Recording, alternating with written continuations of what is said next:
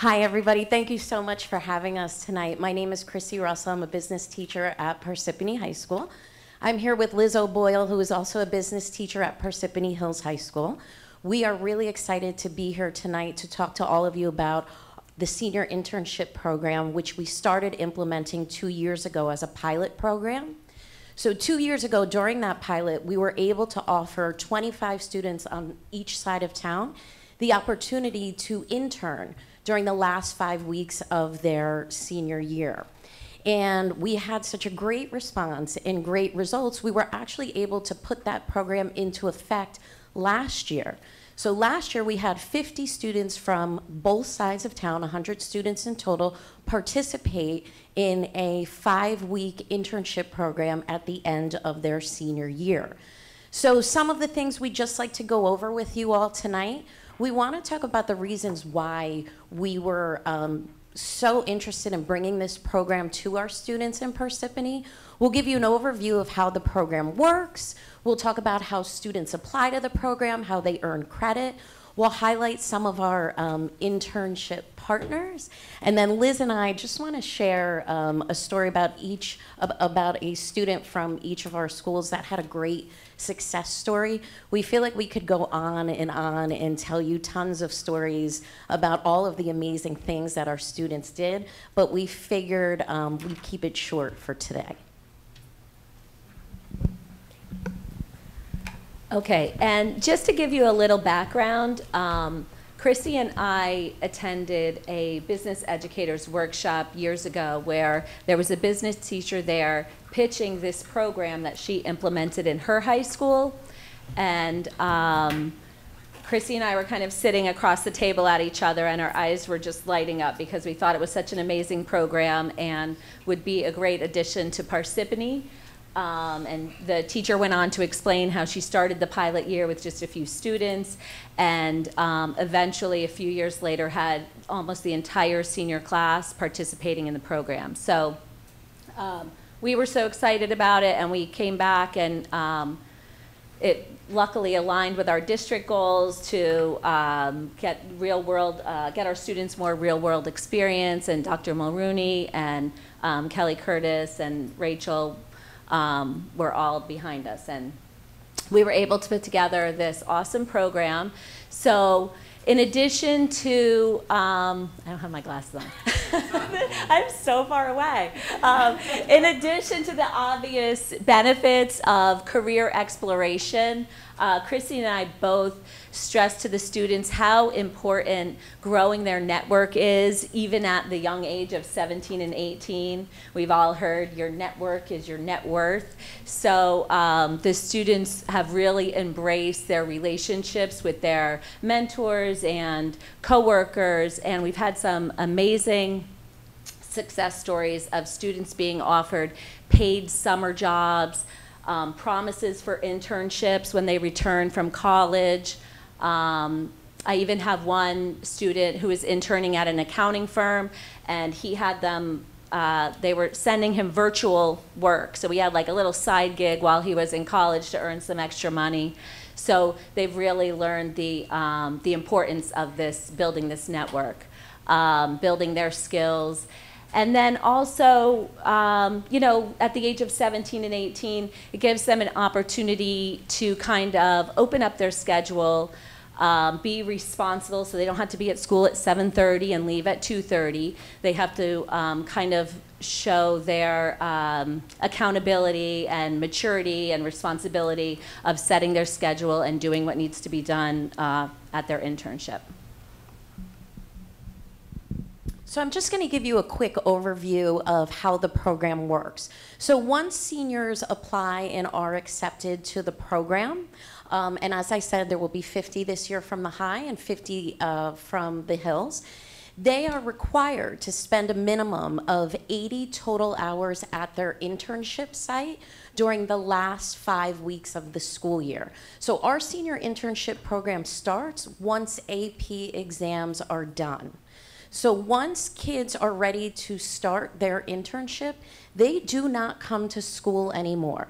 Their school responsibilities and being in class and doing homework and keeping up with assignments are done. They don't take final exams.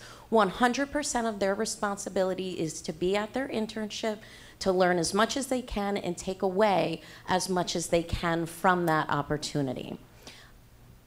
So in terms of managing the program, that's where Liz and I come in. So this is something that we work on year-round. So once September starts, we meet together multiple times per week to figure out how best to run the program and how best to implement it.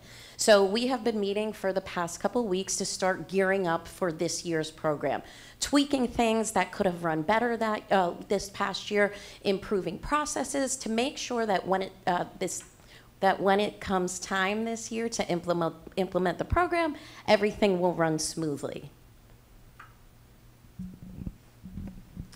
As far as eligibility goes, when we sat down to create the program, along with Dr. Mulrooney and Kelly Curtis and Rachel, we wanted to make sure that this program is available to all students, not just maybe the advanced or high-achieving students. So there's not a minimum GPA.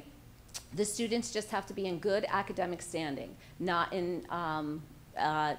failing or potentially failing any classes.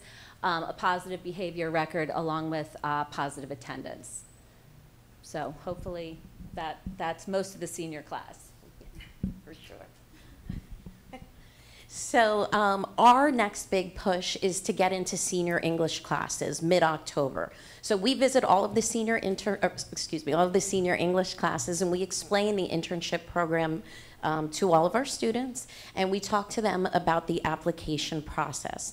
The application is a Google form where we require students to respond in essay form to a number of questions, and we also ask them to upload a recent resume so that we can view that resume. Our internship application opens in mid-November, and we chose that timing because when seniors are applying early decision and early action, they're really doing it in the beginning of the year. So we chose a time that hopefully they are done with all of that, and this is not an added stress to them. They can get this done, and they can easily apply to the program itself.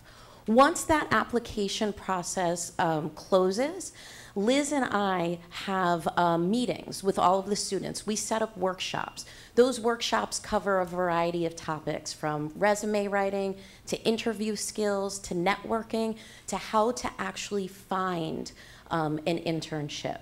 So ultimately, it is the responsibility of the student to find and secure an internship. However, part of what Liz and I do, and part of why we love this position so much, both of us come from outside of education in the corporate world. So I feel like we're going back, 20 years, and we're really getting to use our networking skills. So we're reaching out to former colleagues. We are cold calling local businesses. We are asking our colleagues for contacts. We are dropping off informational folders in person to businesses that we drive by. So one of the things that we're really proud of and that we're really excited about is we were able to come up with 50 different internship opportunities for our students last year. So in addition to the ones that they were finding on their own, we created a database of 50 opportunities.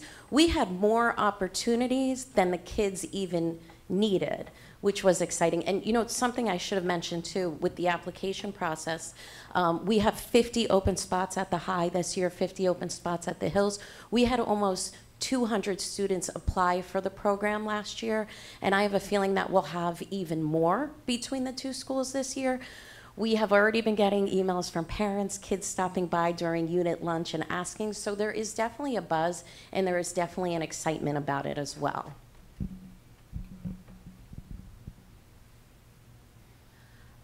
Okay, so how do the students earn credit? This internship is a 1/4 credit pass-fail class.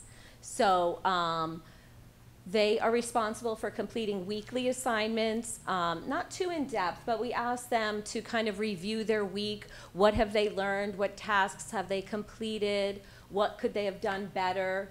What are some goals you have for next week?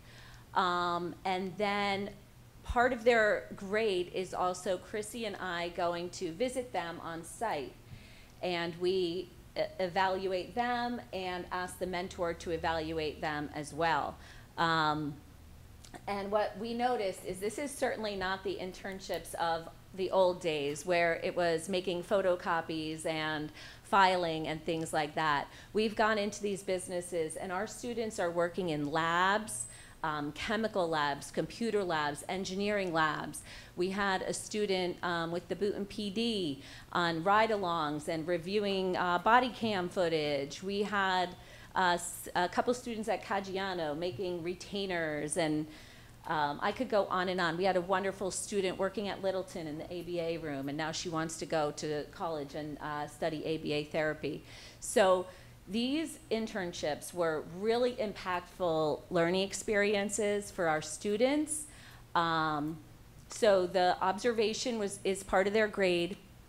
I should mention the mentor also completes an evaluation, and we've asked the mentor to not only submit that evaluation to us, but to have a meeting with the student. Sit down with the student and go over the evaluation. What have they done well? What kind of things could they improve upon? Which is that big learning piece. And some of it we've heard several times over and over is communication skills with our students, time management. So those are things that Chrissy and I are working into kind of the pre-program before we send them out. We're going over some of those soft skills that they really need to master. And then, yeah, so as soon as they, as long as they complete that 80 hours and they do the other things successfully, they'll earn the 1 quarter credit for the program. So this is very hard to read, but I do want to mention that it is actually very impressive when you see it up close. And what you'll notice is that there are companies from all different industries. And one thing that we're very proud of is a number of the companies that are on our list from this past year are a result of a prior relationship during our pilot program. So we've worked with them before. So one of our goals personally is to not only build these partnerships and relationships with these organizations, but to really grow those partnerships and relationships so that we can continue to offer more opportunities for our students. So I'd just like to take a quick moment to tell you Layla's story. Layla came to me as a senior last year and told me she had an interest in going into the toxicology field. This is not a field that I am very familiar with. So when we sat down to talk about what her ideal workplace would be like, she really didn't know. We had reached out to a couple of local law enforcement agencies, and there just wasn't anything there for her in terms of toxicology. So we decided the next best thing was to get her in a lab, to figure out what she really liked doing in that lab. So luckily, Liz made a connection with an HR person at Gavaudin, which is located in East Hanover. They are one of the world's leading manufacturers of flavors and fragrances, and they have a huge lab on site. So we were able to post that opportunity for our students. We had 7 or 8 kids apply to this internship who were all called in for an in-person interview. Layla was so impressive that she got the internship. And when I visited her there, she raved about her experiences in the lab. She was running different tests on enzymes. She was collecting data. She was analyzing that data. And she really felt like she was part of the team. She had an outstanding mentor who took her to lunch one day to talk about her career goals. And when Layla mentioned toxicology, her mentor said to her, "Layla, you'll never believe this. Gavaudin has an in-house toxicology department. They have to test all of the flavors and fragrances to make sure they are okay to send out to consumers." So the next day, Layla was set up with a meeting with the VP of toxicology. She was able to talk about her future career goals. She was able to bounce ideas back and forth. And that director of toxicology offered her a summer internship in their toxicology department after this internship ended. So the last time I talked to Layla was before she was leaving for school, and her comment to me was, I am so excited. I am more prepared than anybody else that's going to be walking into school this year. So couldn't be more happy for Layla.